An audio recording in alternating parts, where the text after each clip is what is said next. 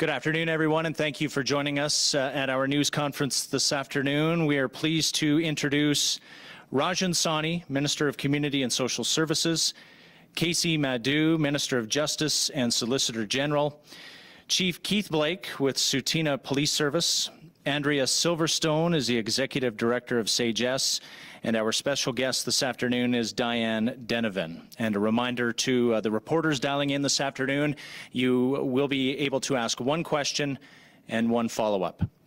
Let's begin this afternoon with the Minister of Community and Social Services, Rajan Sawhney. Thank you, Rob, and good afternoon, everyone. I'm pleased to be making this announcement today with Minister Kaycee Madu of Justice and Solicitor General.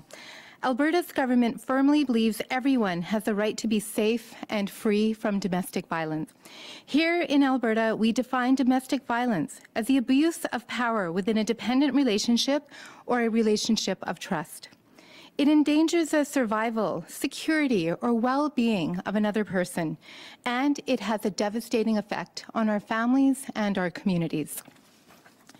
It's important to know that domestic violence can affect anyone, and it can hurt people of any age, ethnicity, gender, or sexual orientation. Alberta is currently the 4th highest in Canada for rates of police-reported intimate partner violence. In fact, Lethbridge has the highest rate in the country for both police-reported family violence and intimate partner violence. Between 2008 and 2019, we lost 204 Albertans to family violence-related deaths. This is unacceptable. This is why we made the introduction and passage of Clare's Law a key part of our campaign commitment to protect vulnerable Albertans, and I'm proud to say that we kept that promise.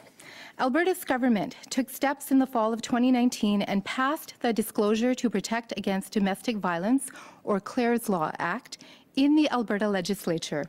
Today, I am pleased to share this law has been proclaimed and will come into full effect on April 1st.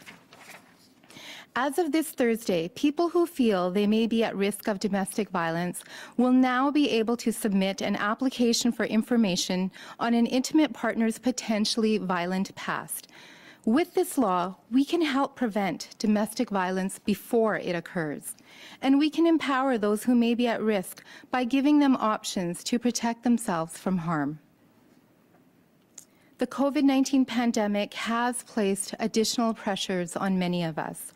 Rates of domestic violence have increased across Canada during this time, particularly because so many of us have been isolating at home. This has been termed the shadow pandemic. Our government has been working with our stakeholders and community partners to ensure that supports remain in place for those experiencing domestic violence. My ministry has maintained $51.3 million in funding for women's emergency shelters in our 2021 budget.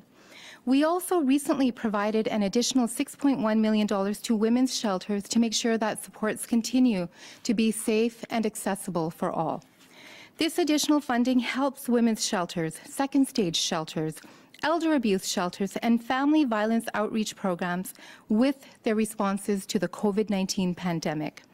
We will continue working with our partner to ensure that supports and services are available for victims of domestic violence, as well as continuing to focus on prevention initiatives. Tools like Clare's Law will help us deal with the issue before it even begins. We believe people at risk have a right to know if their partners have histories of violence or abuse. I believe that this law will save lives. As of April 1st, people who may be at risk of domestic violence can visit our website at alberta.ca/Clare's Law to find out more about the law and to apply for a disclosure. Clare's Law will also help police proactively provide relevant information to those at risk of domestic violence. While we want to make sure people are safe from domestic violence, we are also working to stay aligned with current privacy laws.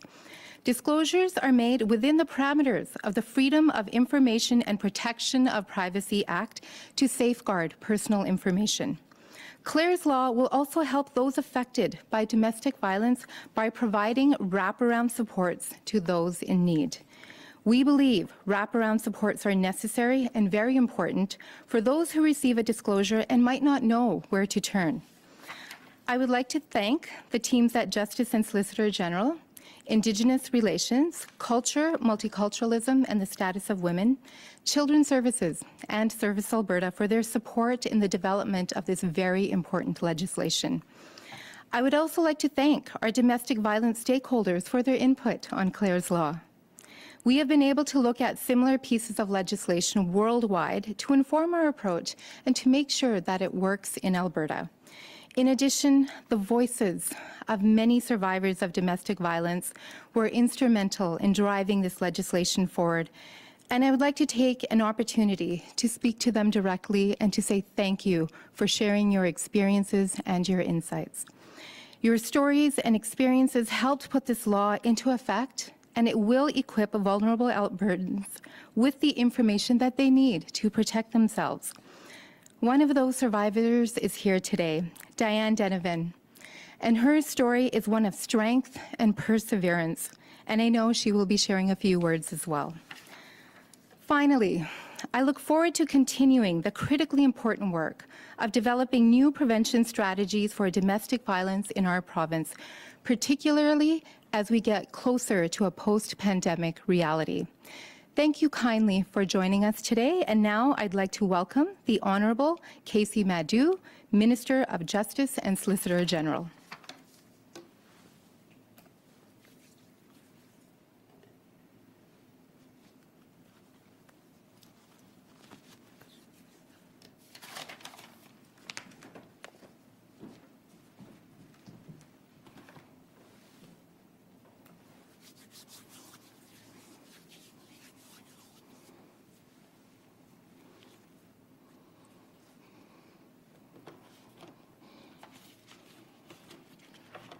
Thank you, Minister Rajan Sawhney. Thank you to Chief Blake, to Andrea, and to Dianne. And thank you, everyone, for joining us this afternoon. Our families and the ties we build with those around us are at the core of our communities. Domestic violence attacks this very core, but it does not occur in vacuum. This goes beyond just two people. Its devastating effects ripple across our society. In order to protect our communities, we must, first and foremost, protect each Albertan. Our government has gone to great lengths to protect the lives and livelihoods of our most vulnerable citizens. We have announced the formation of rapid response to shorten response times for rural Albertans by pulling over 400 officers who can work directly to assist other enforcement agencies in emergencies. In Budget 2021, Alberta law enforcement response teams, all alert, received a record level of annual funding of $34.5 million. ALERT brings together Alberta's most sophisticated law enforcement resources to combat organized and serious crimes. In particular, ALERT's Internet Child Exploitation Unit targets criminals involved in child pornography, the luring of children over the Internet, and voyeurism involving victims under the age of 18. We will spare no expense keeping our children safe from Internet predators. Our government recently introduced legislation that would prevent dangerous, long-term or high-risk offenders from changing their names. This came after our government also put a ban on convicted sex offenders from changing their names. We also launched a human trafficking task force to develop an action plan for law enforcement and government.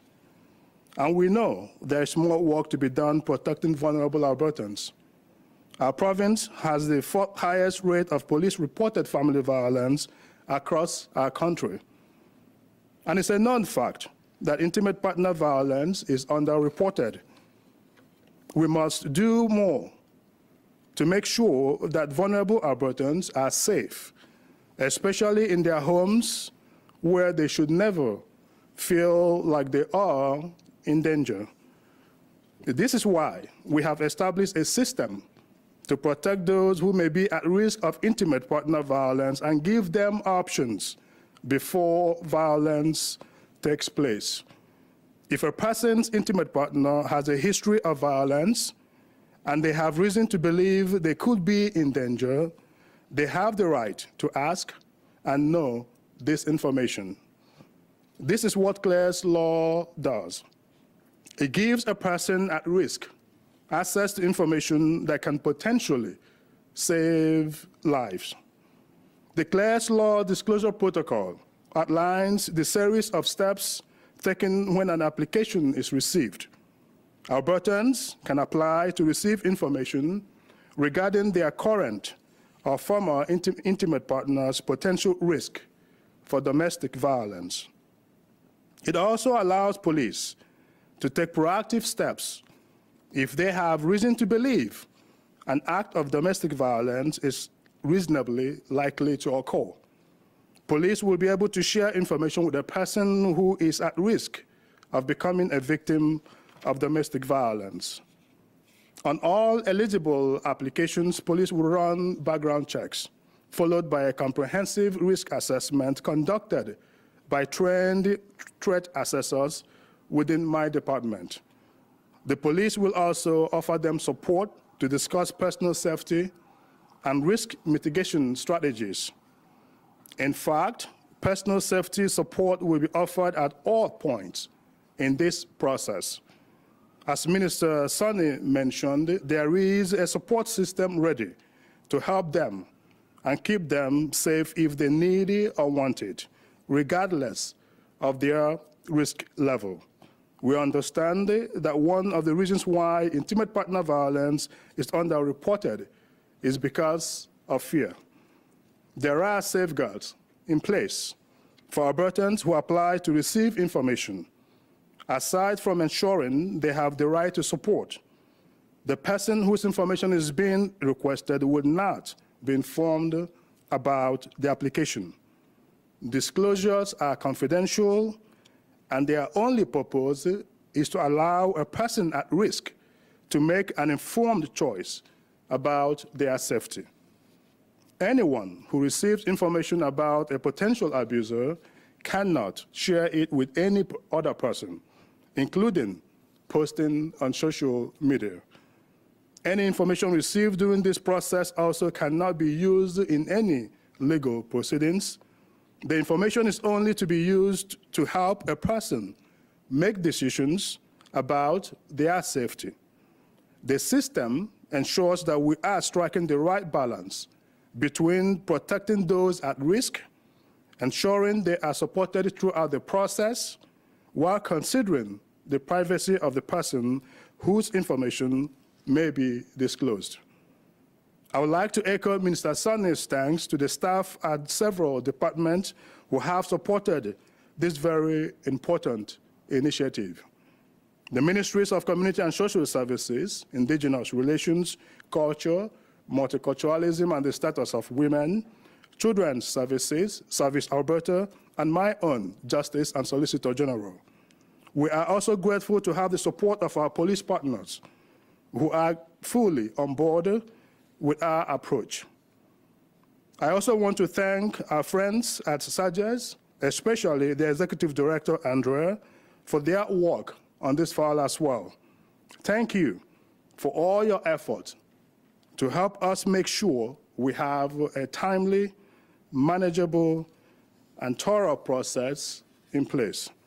We know there is much work to be done, but we are fortunate to have many committed partners that are dedicated to protecting Albertans. And thank you. I will now turn it over to Chief Kit Blake of Tsuut'ina Police Service. Thank you.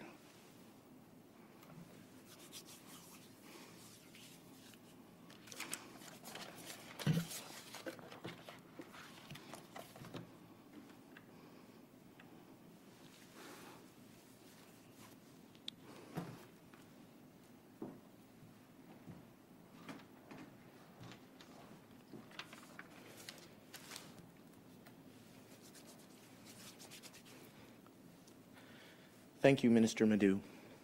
Dada Nastata, good afternoon. I am privileged to represent the Alberta Association of Chiefs of Police at today's historic announcement. One of the most difficult calls a police officer must respond to is that of domestic violence in an intimate partner relationship. Alberta continues to see the 4th highest rate of domestic violence in Canada. And as we all know, domestic violence can also turn deadly. And we have heartbreakingly seen the tragic outcomes across the province and across the country. There is a common misconception that a victim of domestic violence can easily leave their violent partner, but sadly, the reality is not that simple. Clare's law provides community with the right to ask and provides a tool that can proactively assist Albertans to make informed decisions while protecting them from potentially being exposed to dangerous situations involving domestic violence.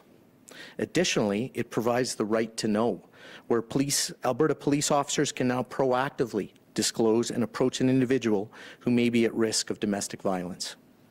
The AACP applauds the government on passing the Disclosure to Protect Against Domestic Violence Act, and it is all our hope that this newly introduced legislation will further protect those who are faced with such trying situations.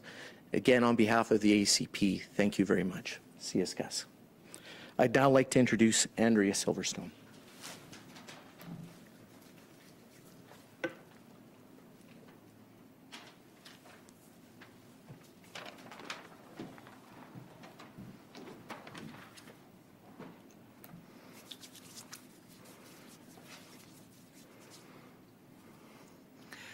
Good afternoon. It's my pleasure to join you today to talk about Clare's law and its social service response. I'd like to begin by acknowledging Clare Wood, who is the woman who this law was named after in the United Kingdom, who died at the hands of her partner, and her family started this law as a result of believing that would she have known about his abusive past, she would have made different decisions to keep herself safe. When Sagesse first learned about Clare's law from our colleagues in the United Kingdom, we were eager to talk about its potential with anyone who would listen. And thanks to the collaboration of the Government of Alberta, law enforcement, the social service sector, we're here today to celebrate this new legislation in our home province. The implementation of Clare's law in other jurisdictions has shown the importance of including a social service response. The disclosure of an intimate partner's criminal record, alongside the support of friends, family, and colleagues, can help a person experiencing abuse to take steps to keep themselves safer and healthy. When social service support is added to the mix, a positive outcome is more likely. The Clare's law application process provides a crucial window of opportunity for violence prevention.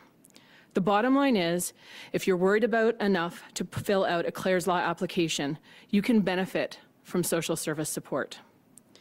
Sagesse is poised to connect Clare's law applicants with customized support suited to their specific needs and location to make sure that they are not experiencing domestic violence and coercive control. We urge anyone who's feeling afraid or concerned in their relationship, or who knows someone who is, to access the supports offered through the Clare's law process. We are here to help. I want to thank Minister Sawhney and Minister Madu for all of your work and your ministry's work on making this happen. And I'd like to take this opportunity to introduce to you Dianne Denovan.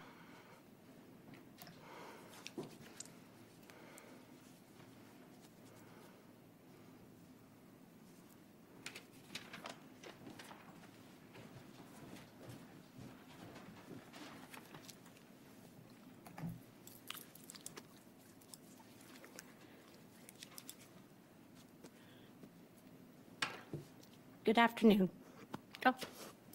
My name is Dianne Denovan, and this is part of my story. My life changed over 4 years ago when I met Michael Richard Cole. I thought I had met the man of my dreams when actually I had met my biggest nightmare. 7 months into our relationship, one evening we had a disagreement that led to him breaking into my home and waiting for me to return. When I returned, he attacked me and viciously beat me for more than 4 hours. Eventually, I was fortunate enough to be able to escape. He spent 5 weeks on the run before being apprehended. I spent the next 3 weeks in hospital with countless injuries. My injuries consisted of a fractured skull, bleed on my brain, several broken bones, severe bruising, missing teeth, but my physical healing was easy compared to the mental and the emotional healing that was to follow. I wasn't given a chance to speak in court for the case to go to trial because my attacker pled guilty to a lesser charge. He wrote an apology, and even though there was a push from law enforcement that he be charged with attempted murder, he was given a lesser charge of aggravated assault causing bodily harm, and all of his other charges were dropped. My attacker got 3 years in federal prison, but he was credited time served.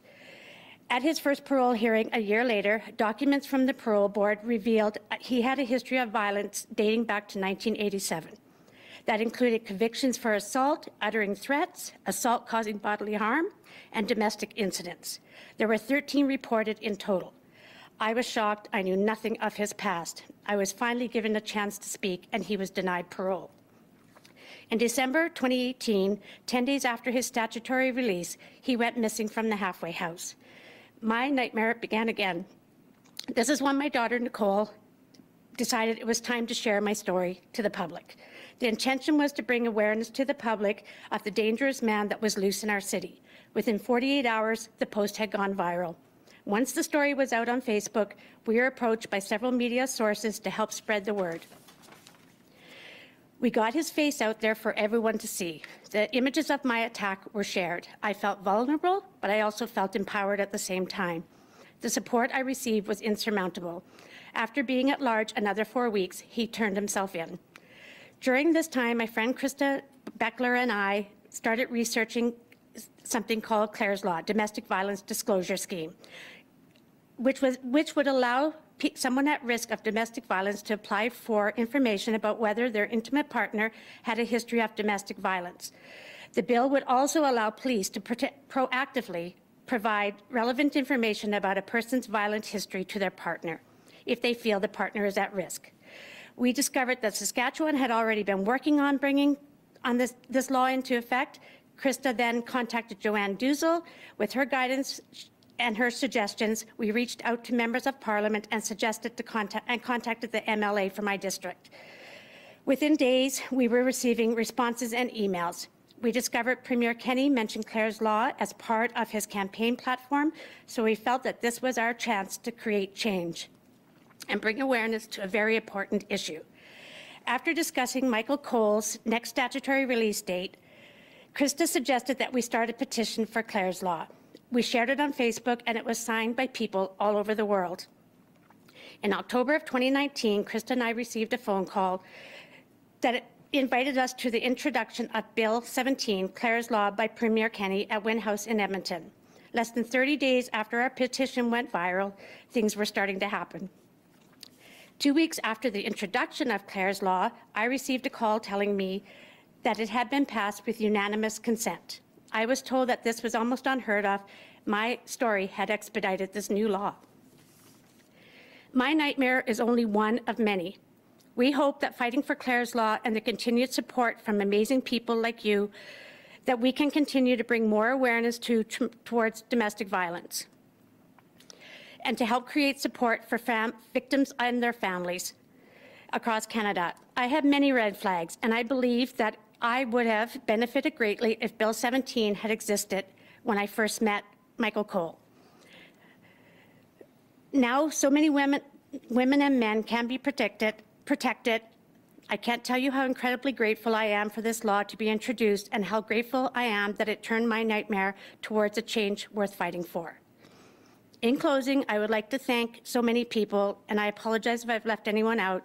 I would like to thank Premier Jason Kenney, Minister Sawhney and Minister Madu, Kathleen Ganley, Andrea Silverstone, Joanne Duzel, all supporting agencies, and Alicia Fielberg from CTV News, who has followed my story from the beginning. More importantly, my kids, my family, and my friends, they stood by me throughout this entire journey. To my daughter, Nicole, and my good friend, Krista, I could not have done this without you. Thank you.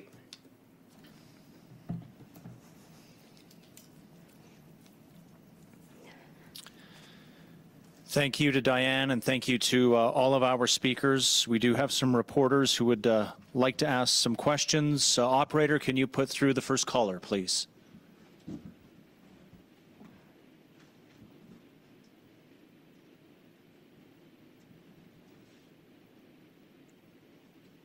sorry, I was on mute there. First is Andrea Williams with CBC. Go ahead. Hi, I have two questions. My first question is about the, I just wanted to confirm that the police will be able to contact someone without, if they have suspicion that this person might be at risk, without that person contacting the police. Did I understand that correctly?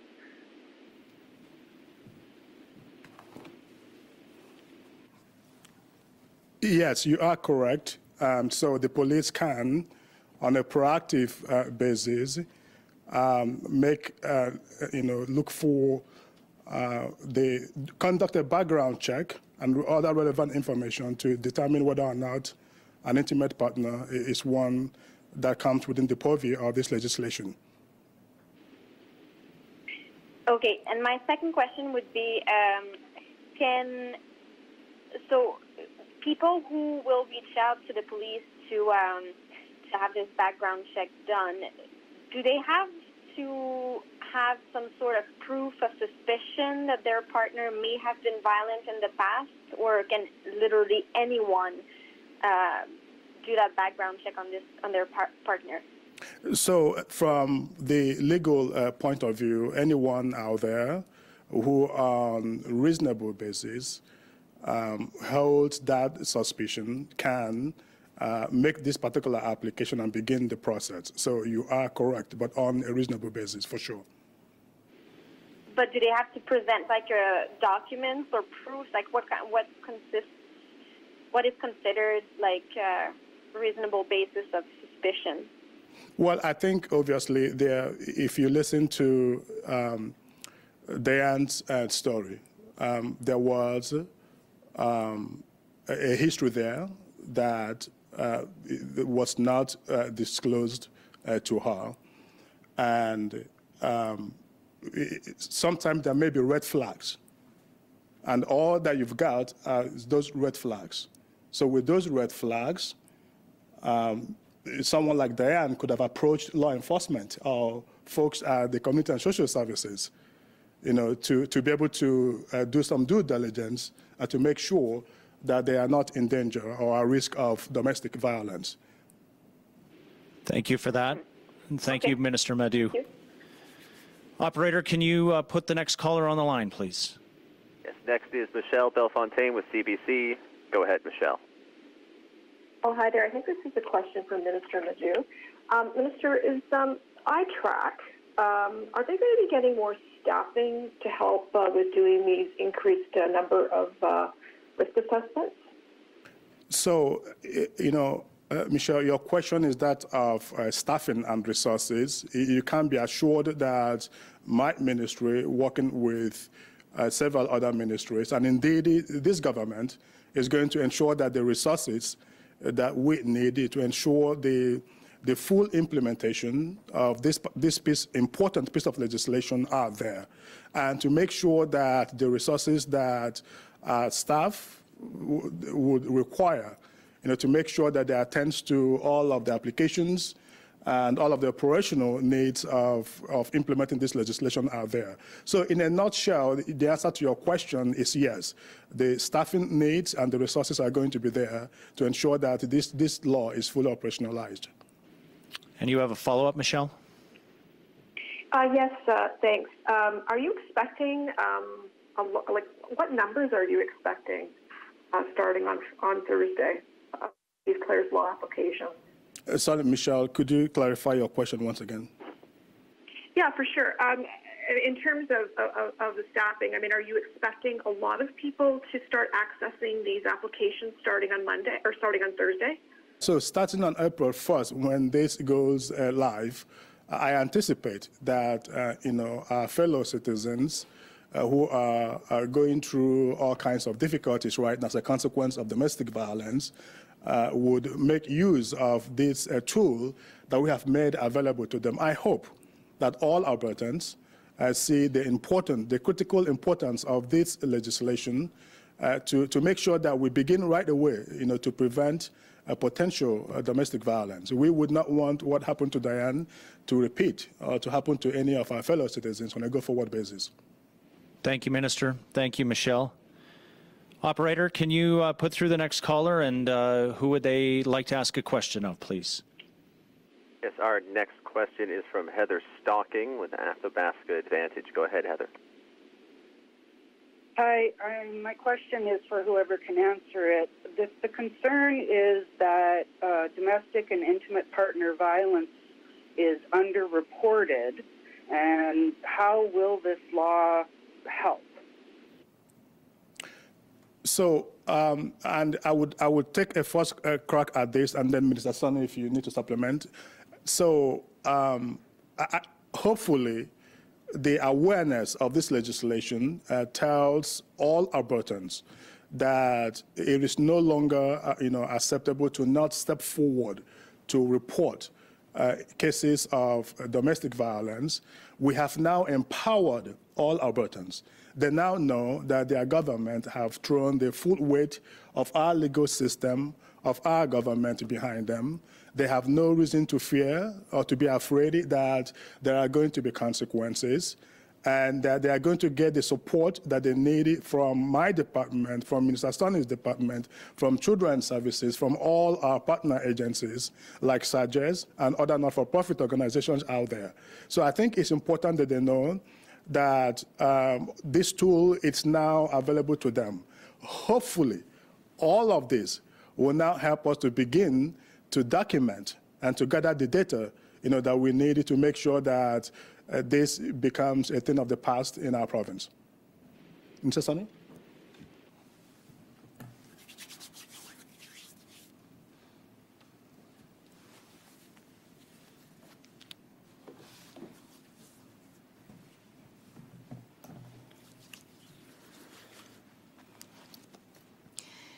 Thank you, Minister Madu. That was very well said. And the reality is that intimate partner violence is underreported for a variety of different reasons. It could be stigma that is still associated with domestic violence. It could be due to individuals feeling that they are financially tied to a relationship, or there could be some ethno-cultural considerations. So I think what this legislation is going to do is to, first of all, provide vulnerable Albertans with an avenue to ask for more information so they can make important decisions about their relationships.